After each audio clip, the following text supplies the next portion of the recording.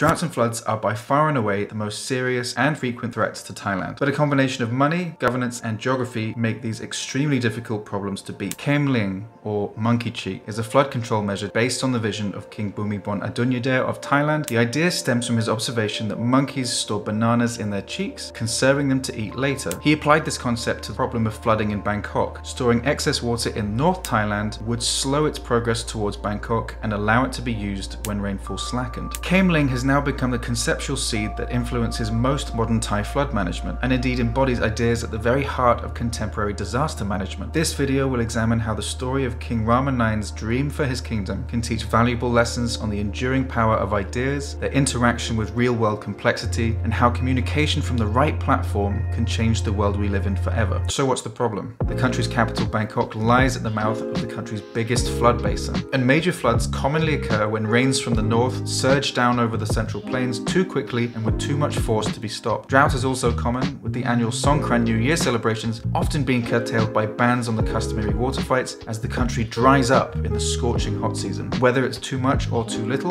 managing water is the big question for Thailand. Governance has also historically been an issue for flood management, as is typical in Asian countries. Huge top-down structural projects like the building of dams are often enacted with little to no consideration of the communities that have to relocate or have their lives disrupted. This one-sided approach keeps on proving to be ineffective at achieving successful flood risk management. Bangkok and the surrounding areas are at particular risk. Once known as the Venice of the East for its extensive network of canals, or klongs in Thai, the city now has a population somewhere between 10 and 20 million, up from around 350,000 100 years ago. But as well as this massive growth, it has also simultaneously removed its own irrigation system. The canals and waterways have been filled in to make way for roads to transport cars, or have simply fallen to a state of poor condition. Not only that, but the immense weight of the new construction means that Bangkok is actually sinking at a rate of 3 centimeters a year, with some reports predicting vast swathes of the city will be underwater by 2030. So to summarize the problems for flooding in Bangkok from the north, heavy rainfall causes overflows from rivers and regular passages, following gravity down the flood basin towards the sea, with Thailand's biggest city by far in the way. High tides from the sea mean you can't drain water like you might otherwise do. This is because the land has sunken below sea level in lots of places, meaning the water does not run off into the sea. And to cap it off, the drainage system isn't anywhere near extensive enough to accommodate excess water. What is there is often inefficient because tunnels are blocked with rubbish or aren't big enough, and land that used to be rice fields has gradually been swallowed up by construction sites for Bangkok's high-rises. So what are the strategies for Kaemling water retention? While people have been working on things like digging out massive drainage tunnels and pipes under the city, the real focus of Kaemling is retention areas. Ponds, lakes, reservoirs, underground or overground, all basically extra space for water to go. Dams are certainly the big human artificial version of this, but come with a lot of their own downsides. So how do we implement Kaemling?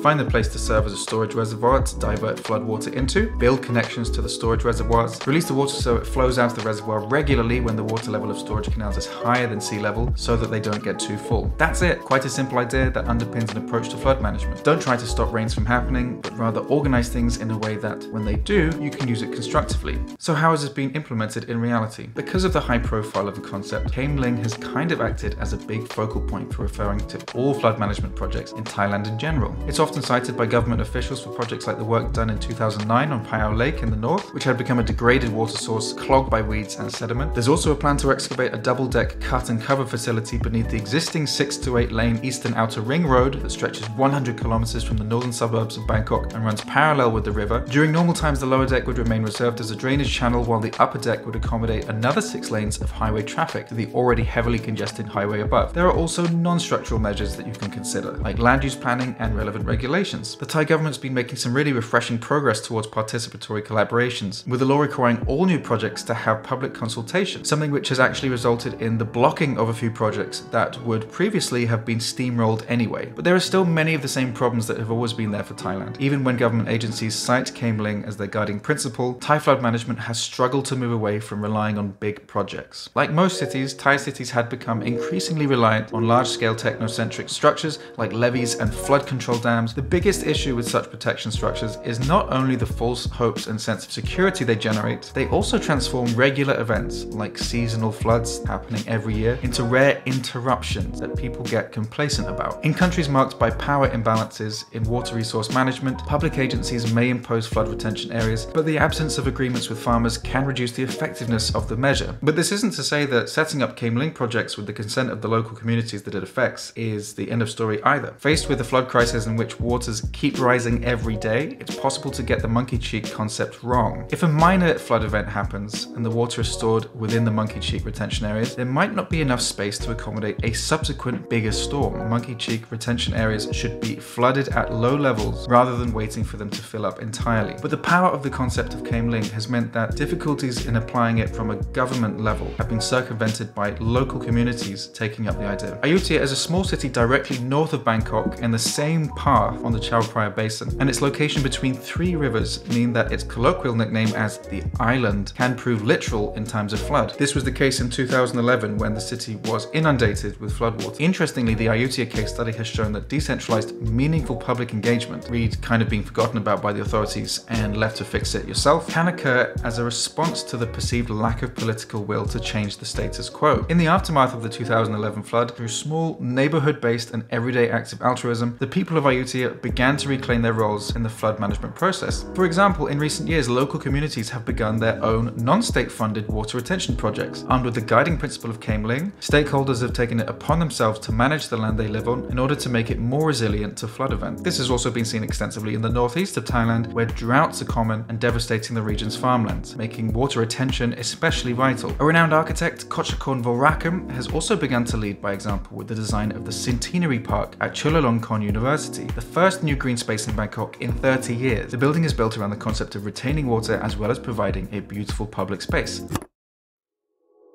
The implementation of Came Link flood management schemes is still very much a work in progress. But now the idea seems to have taken root, as it were, in the wider population. From locals agreeing to dig out new retention ponds and allowing rice fields to flood when needed, to famous architects paving the way by example in Bangkok, Came Link is becoming a concept embraced throughout Thai society. Which brings me to the crux of this video, the beauty of a simple idea communicated effectively. In disaster management, we have the concept of the disaster cycle: mitigate, prepare, respond, recover, and repeat. We now know that spending time and money in the stages before a disaster saves far more lives and far more money. But where the traditional understanding of this cycle uses time, the Chao Phraya Basin in Bangkok demonstrate this same idea in physical space. Prepare upriver before the floods reach Bangkok and the crisis can be averted. The lesson is the same. I think the essential ideas that the monkey cheek concept is trying to communicate, balance, management, adaptation, are all embodied in a simple, clear image from the natural world that arguably lingers in the mind far longer than statistics or facts do. To succeed in disaster management, here floods, but really this applies to anything, you have to make sure that everyone's on board before you start. King Rama 9 has taught us that perhaps the best way to achieve this, you have to make sure that your idea speaks to and can be heard by everyone in it.